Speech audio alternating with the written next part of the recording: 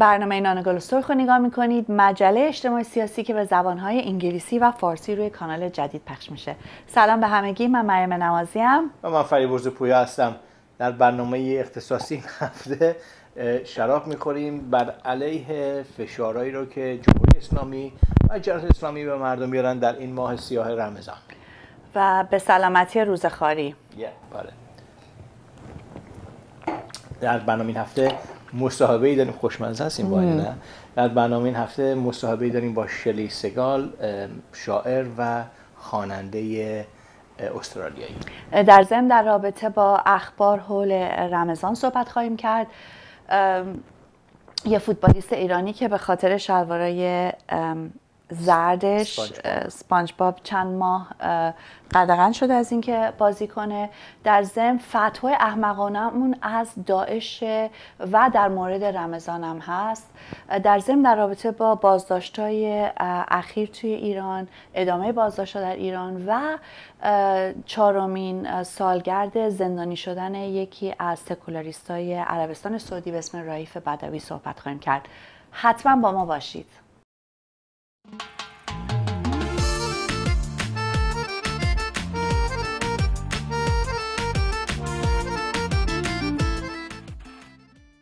ماه رمضانه و خب یه ماهیه که واقعا زندگی خیلی سیاه میشه به خاطر این ماه. میدونیم به خصوص تو کشورهای مثل جمهوری اسلامی ایران که مثلا روزه یه چیزی که به اصطلاح یه تصمیم شخصی یه فرد کلن میشه یه قانون و ابزار سرکوب. دقیقاً این توی ایران، توی عربستان سعودی میبینیم که محل جایی که مثلا داعش قرار داره، جمهوری اسلامی چقدر مشترکن با هم این کارا رو میکنن. تو جوامع مثل ایران تا اول رمضان میشه رئیس پلیس جمهوری اسلامی تو شهرهای مختلف شروع میکنن اعلامیه دادن که ماه رمضان آمده و همه خواهش میکنیم که مواظب باشن و شروع میکنن چماقشون رو به مردم نشون بدن که سرکوب میکنن کسی نخوره. البته فایده نداره. تو تمام کشورهای خاورمیانه و شمال آفریقا تمام مردم روزه‌خواری میکنن، خیال میکنن اینا که سعی میکنن با چوب و چماق مردم رو بخوان مسلمان نگه دارن. آره، بعد خیلی جاها هم این واقعیت داره. حتی کشورهایی که به اصطلاح به نظر میاد مثلا به اون صورت اسلامی نیستن، برای مثال مراکش، کشوری که کسایی هستن که جوانایی که میرن در ماه رمضان پیکنیک میذارن و پلیس میاد بهشون حمله میکنه، بازداشتشون میکنه. توی خود تونس نادی الفنی، فیلمساز تونسی، فیلم درست کرده بود که توی ماه رمضان رفته توی کافه که پر از آدمه دارن میخورن و مشروب میخورن و غیره و داشتن میگفتن که اینو نشون نده به خارج از اینجا، به خاطر اینکه نمیخوایم کسی ببینه، که دولت ببینه، کسی ببینه که ما داریم روزه خواری میکنیم. یعنی کلا یه چیزیه که خیلی وسیعه. واقعا به عنوان یک مظهر اعتراض و مقاومت همه مردم تو ایران اکثرشون دارن روزه خواری میکنن. خودتون زیاد نکنید. یه خبر دیگه اینه که توی فرانسه یه گارسون زن که خودش هم مسلمونه داشت شراب میداد به کسایی که اومده بودن توی این رستورانه و 2 مرد اسلامی اومدن شروع کردن بهش فحش و بد و بیرا گفتن و کتکش زدن به خاطر این کار. و این خانمه میگفت که چقدر واقعا منو سعی کردن کوچیک کنن و توهین‌آمیز و بی‌حرمتی نشون دادن و میگفت که من تو تونس به آدما توی ماه رمضان شراب دادم ولی تو فرانسه اینا میان به من میگن که اجازه نداریم. دقیقاً نشون میده که چه ربطی داره به این اسلامیا و زور و چیزشونه که میخوان نشون بدن و تحمیل کنن روی مردم. خیلی جالب. اگه تو ایران بود اینا همین 2 نفر تو حکومت بودن، ولی الان تو فرانسه پلیس دنبال این 2 نفر که دستگیر کنه به خاطر اینکه حمله کردن به یک خانم. و خب خبر دیگه هم اینه که یه فوتبالیست ایرانی به خاطر شلوارای زردش، سوشا مكانى، مثل اینکه برای 6 ماه دیگه قدغن شده از بازی کردن و واقعا گلر تیم فوتبال پرسپولیس مسخره که آدم برای شلواری که پوشیده شلواری که پوشیده. درسته شلوارا خیلی جالب نبودن ولی خب حقشونه هرچی میخواد بپوشن.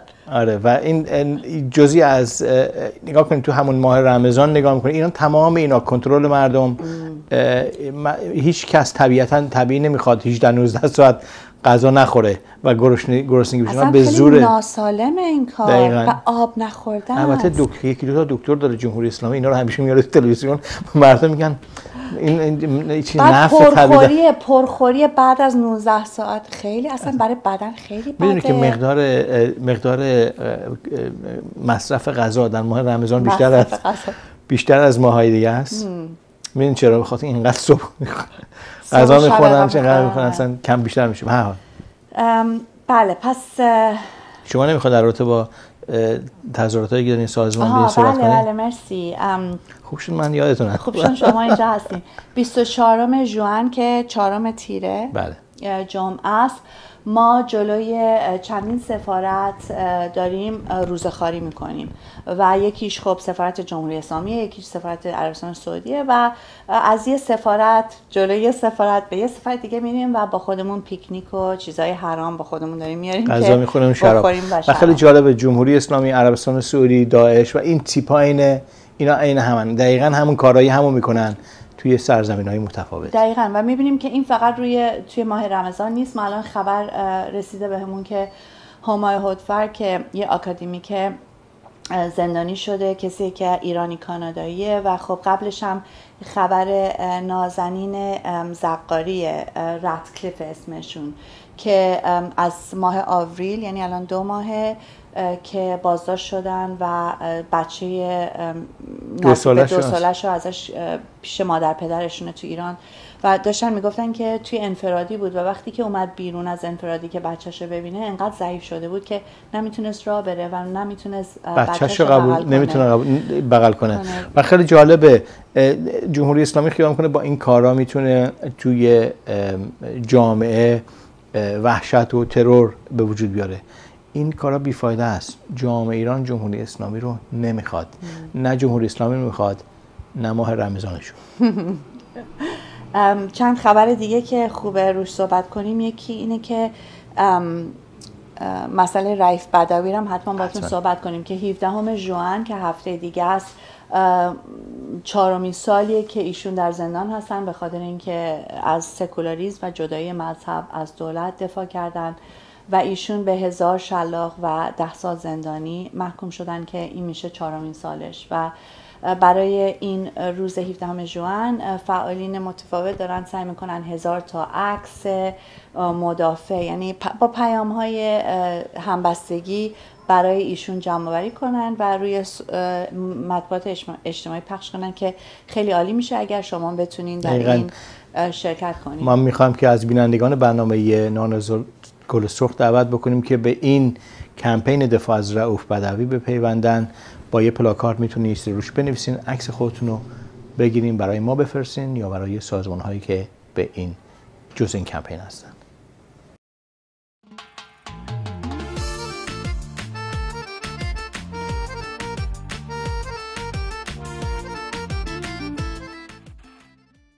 هفته گذشته من در بزرگترین اعتراض آزاداندیشان، سکولاریستا و آتیستای آمریکا سخنرانی داشتم و اونجا سیگل رو دیدم و باهاش یه مصاحبه داشتم.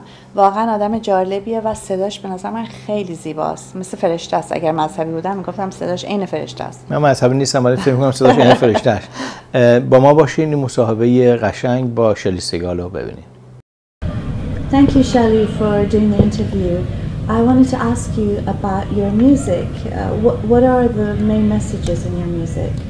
Well, for me, my music is about expressing the way that I see the world, and a lot of the time I'm taking from my experiences or the experiences of people around me and kind of, taking all these little moments and these thoughts that I'm having and these realizations and putting them together to kind of paint an overarching picture. And so the message that I try and put out is one of expression of myself, which is to say that my life is meaningful and that there's wisdom from my everyday experiences that I can glean and build on, and I can share them, and that they're worthwhile. And then I also hope that also as well as expression, there's a connection, and so I'm hoping to connect to people and tell them as well that there's a wisdom to glean from their lives and their experiences, and that what they have to say is worthwhile as well. You've become, I think, one of the most well-known atheist singers, haven't you? Yeah. Why do you think that is? Well, my first album was called An Atheist Album, and I wrote that after I became an atheist. It was a long process, but then I started to write about it, and it was one of the most significant experiences in my life because it changed my worldview so fundamentally in a way that nothing ever had before. And it was so exciting, and it was so new, and I was having all these discussions with people, and I was so inspired to be curious again and to learn and reanalyze everything. And so as a writer, someone that draws, as I said, from my own experience, that was a well of inspiration to draw from. And so that album talks about a lot of my thoughts on atheism and free thinking, and so that really resonated with the secular movement, particularly in America, but around the world. And you also speak a lot about women, don't you? Yes, I do. I think after I had some distance and time from my religion, and I questioned my religion, which was, my foundational idea of how the world had come to be, the next thing that I started questioning was gender. And in my tradition, in Judaism, particularly in the Orthodox synagogue that I attended, it's a bit of a caricature for women and men. They have their roles, they have their duties, they're defined. And so that exists in mainstream society in Australia as well, where I grew up, but it's so much more intensified in a religious community. And so yeah, that was the next thing that I questioned, and I'm very interested in how, especially women who have traditionally been treated as second-class citizens, how that identity shapes us, shapes the way that we behave, limits our potential in this life. I mean, what was the reaction to your coming out and being an atheist? Because you sang right now with your father, who's still Orthodox. Well, so we're more traditional, so we live probably a liberal or moderate level of observance. We went to synagogue every week, and we would keep the dietary laws and the holiday traditions, but the synagogue that we went to was Orthodox, and my father is the president of the synagogues. He helps run the board and everything, so it was really difficult when I first came out as an atheist. I think I was 19, so I was less articulate than I like to think I am now. And also I was very angry. I was very, very angry. I felt like I'd wasted my life and I'd lost opportunity for a better education, and the hours and hours of prayers that I could recite and the energy and effort and love that I put into that worldview felt wasted, and I was very angry. I felt like saying to my parents, how could you teach me all these things without finding out if they were true first? But of course, they were duped the same way that I was. That was, that's just their upbringing. And as I became less angry and more articulate, I was able to really communicate to them properly about how I was feeling, and eventually they came to accept it and support me. And I'm very lucky because I know that that's not the case for a lot of families. And my father is such an incredible man. He lets love and family win over religion, and most of the time, not in the case of some of my non-Jewish partners. But he played today at the Reason Rally, the president of an Orthodox synagogue, playing at an atheist secular rally. So I'm very proud of him, and I hope that more people can be like that. Sure. Well, yeah, I like to say that he loves me more than he loves God. Why is that? What do you mean? Because he chose the relationship with me over what he'd been taught, and I was quite aggressive about it. I remember when I was home one time, I would open the Tanakh and I would read from it to my parents to kind of show them what they were missing, because even though I'd studied it for years and years, you read it with these blinkers on. You have these role models that you look up to, like Abraham, who's prepared to kill his son, and then you read it for the first time and you think this is awful. So I was trying to show it to them, and I was reading it to them, and I was walking around the house, and there's this one passage that says, if your child tries to take you away from God, that you should kill your child, and that you can't let anyone else kill them, you have to kill them. So I was walking around the house reading to my father, Daddy, this is the God, this is Elohim, you must kill your daughter. And he got really angry, but but he was able to take it, and he was able to, you know, talk it through with me, which is really nice.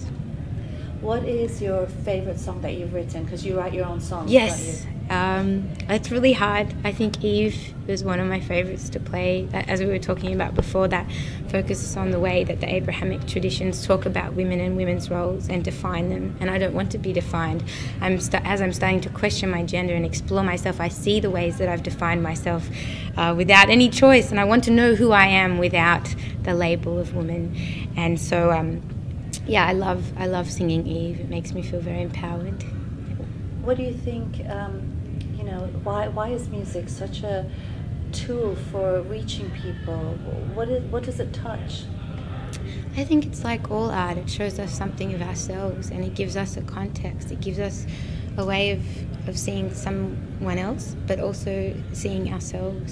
And I think it's very stirring. The music that always has touched me the most is that it's an honest story. So much, it's so specific that couldn't have happened to me, but I relate to the genuine emotion behind that story. That's what moves me. I know different parts of it connect with other people, the rhythm and the chords, the melody and everything, but for me it's the storytelling. I mean, you know, the whole thing of Islamists, for example, banning music in Mali, for example. Yeah. I mean, it does sort of, it's like killing people, isn't it, in one way? To take away that form of expression that, I mean, when I'm in the lowest place that I can be, I pick up my guitar and I write a song and I let it out and I feel human and I feel productive and I feel like this is a way to grieve, to grow, to express joy.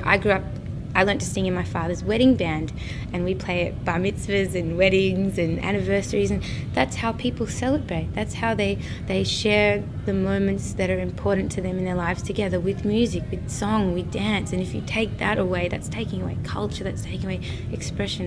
That would be a death. And you can see why they would do it, because it's a form of control. Thank you so much. Thank you so much. I have so much respect and admiration for you, and you inspire me very much. Oh, and you're an inspiration for so many people as well. My goodness. Yeah, thank you. Thanks. امیدوارم از مصاحبه با شلی سیگال خوشتون اومده باشه. برای من واقعا یه کسیه که خیلی عمیق فکر میکنه. به نظر میاد آدم خیلی با تجربه و فهمیده. میدونی، نمیدونم کلمه، فضیلت داره، واقعا فضیلت داره. و چیزی که البته خیلی برای من گویا بود و واقعا قلبم مثلا فشار داد این بود که میگفت که پدرم مذهبیه ولی تصمیم گرفت که منو بیشتر از خودش دوست داره. و فکر میکنم واقعا اگر همه تو دنیا اینطوری بودن چه دنیای بهتری بود. مثلا اخیراً خبر اومده از یه زن جوونی که مادرش زنده آتیشش زد، کشتش به خاطر اینکه با یه مردی ازدواج کرده بود که خانواده قبول نداشت. و واقعا اگر اون خانومه، اون خانواده این دخترشونو، عزیزشونو بیشتر دوست می داشت تا خدا و قانون و مذهب، فکر کن چه دنیای لذیذی می بود. و در وقت میبینی که مذهب جای انسانو میگیره و همین انسان رو به این تبدیل میکنه و وقتی انسان واقعا مرکز قرار میگیره، اهمیت پیدا میکنه، میبینیم چقدر داستان ها و چقدر تجربیات ارزشمند صحبت کردن در موردشون. و پر صحبتی رو که خود شلی میکنه، صحبت از این که چطوری مذهبش رو کنار گذاشته، رابطش با خانوادهش، اینا فکر کنم سرگذشت و سرنوشت میلیون ها جوان تو ایران و خاورمیانه است. در واقع اینو تجربه میکنه و خیلی زیبا بیان کرد. یه خورده از خوندنش رو در فیلم برداری کردم در اون کنفرانس و تظاهراتی که شرکت داشتیم و در آخر برنامه براتون پخش خواهیم کرد.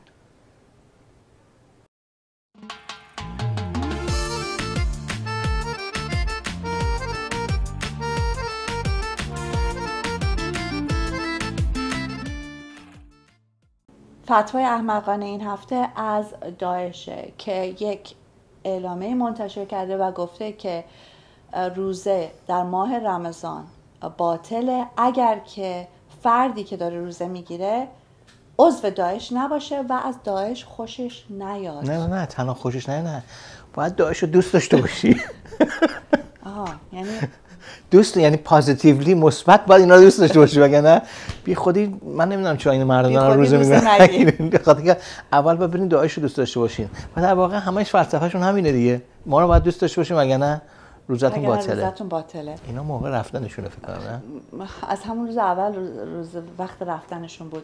بعد مثلا یه چیزای فتوای مسخره دیگه هم دادن، این که مثلا در ماه رمضان زنان نمیتونن روز اصلا بیان بیرون، یعنی تو اون مدتی که وقت روزه است، روزه خواری یعنی کاری که ما روزه است، زنان نمیتونن بیان بیرون و فقط شبا میتونن بیان بیرون. ژل هم تو موهاتون نمیتونین بزنید. ژل هم نباید بزنید و خب معلومه شرابم که حتما نباید. حالا فکر میکنین که میخوان مردم، فکر کنین مردم این چیزو بدن، مردم میرن داعش رو دوست دارن یا میان فکر کنم روزه خواری میکنن؟ فکر کنم روزه خواری بهتره.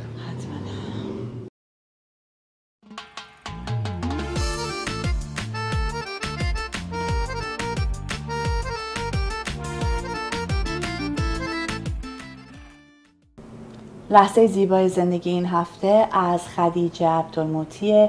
ایشون بعد از اینکه نیروهای داعش از شهری که توش زندگی میکنه بیرون انداخته شدن، اومده بیرون با یه لباس قرمز و داره میگه که چون داعش خب نمیذاره کسی قرمز بپوشه، همه باید سیاه بپوشن. تمام جمهوری اسلامی اینطوریه، غیر از سیاه رنگی رو دیگه قبول نمیکنن و جمهوری اسلامی هم همینطوریه. دقیقاً. و میگه که قراره دیگه از این به بعد هر روز قرمز بپوشه و به همین دلیلم من امروز در حمایت از خدیجه زیر لباسم یه تیشرت قرمز پوشیدم. در کلک خیلی جالب. خاطر میکروفونش نمیچسبه. به هر حال واقعا ولی خیلی لحظه زیباییه و یه قطعه کوتاهی از این ویدیو بهتون نشون میدیم که داره شادی میکنه و یه لباس خیلی قشنگی قرمز پوشیده. و واقعا این لحظه نشون میده که دنیا فراغ از جمهوری اسلامی و جمهوری اسلامی یا توی عربستان سعودی چه دنیای رنگارنگ و قشنگیه. واقعا و این منو به یاد یه عکس خیلی زیبایی میندازه که یه زنی هست که از مناطق داعش فرار کرده، رسیده به مناطق که آزاد شدن از طریق نیروهای کرد و داره لباس سیاهش رو در میاره و زیر این چادرش یه مثلا لباس خیلی رنگی قشنگی هست و داره این چادره رو پرت میکنه. خیلی عکس قشنگه. حتما دوباره براتون نشون بدیم که ببینین. و فقط قبل از اینکه بریم یادآوری کنیم که 24 ژوئن یا 4 تیر ما جلوی سفارت‌های جمهوری اسلامی ایران، سفارت عربستان سعودی و چندین سفارت دیگه روزه خواری خواهیم کرد.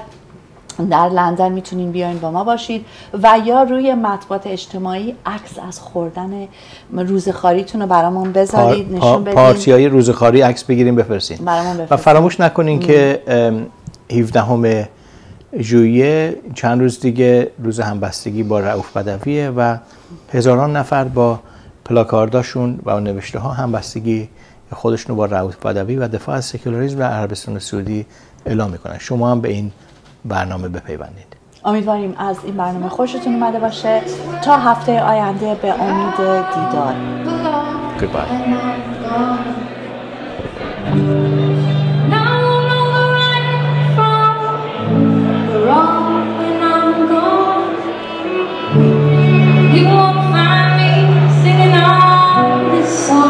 When I'm gone, so guess I'll have to do it while I'm here. I won't breathe the bracing air when I'm gone.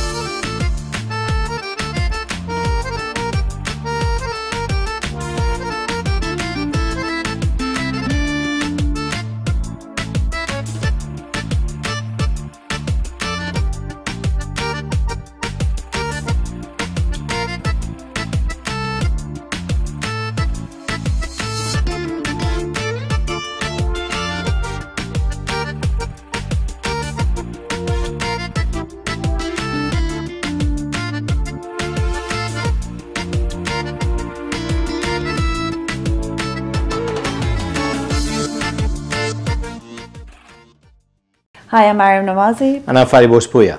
We're hosting a program called Bread and Roses. It's a weekly program that's broadcast in Persian and English in the Middle East and North Africa, primarily Iran as well. And it's also shown on YouTube internationally. And we've been doing this since last May. We're coming up to our year's anniversary, and we've had quite a lot of fun making these videos. We discuss taboo-breaking, free-thinking ideas. The Islamic regime of Iran has called us immoral and corrupt. And that's why you need to support us. We are the alternative voice in Middle East and North Africa. Of corruption and immorality. So do support us. Here's a short video from Patreon that explains how you can help us with even just $1 a week. That's nothing. Support us. Patreon lets fans become patrons of their favorite artists and content creators. It's different than Kickstarter because it's not about one big project that requires lots of funding. It's more for bloggers or YouTubers or webcomics, anyone who creates on a regular basis. Here's how it works. When you become a patron, you're agreeing to give an artist a tip of an amount you set every time they release a piece of content, whether it's a new song, a video, or a recipe. You can set a monthly maximum to make sure that you're always within your budget. Choose an amount, enter your payment information, and you're done. Becoming a patron allows you to view and post in the artist's stream, and in exchange for your support, artists offer additional patron packages, which might include monthly Google Hangouts, music production tutorials, pre-sale concert tickets, or anything they can offer as a way to say thanks. Patreon, empowering a new generation of content creators.